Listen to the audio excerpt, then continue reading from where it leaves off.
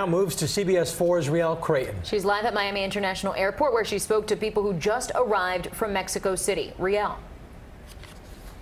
We have been at the airport all morning long, and you can see all 4 of the flights that are headed into Mexico right now. There are no issues. We talked to passengers who were leaving, for so many of whom it is the anxious wait to get there to check on loved ones, and those who were arriving who are describing chaos in the streets.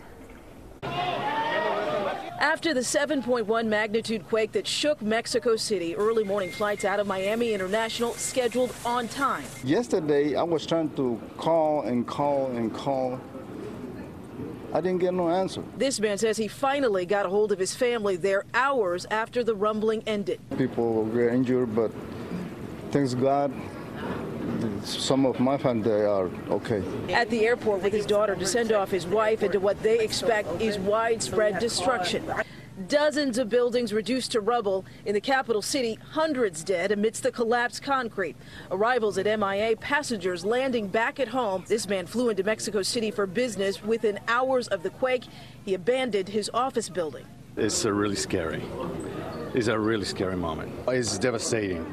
The whole people is working out to try to recover, and all the buildings went down, and I mean, not all the buildings. It's about 30, 40 buildings down.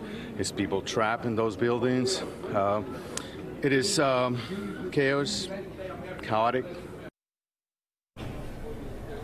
So many passengers describing just complete destruction there. So far, this is the only flight to or from Mexico City that we have seen canceled here at Miami International.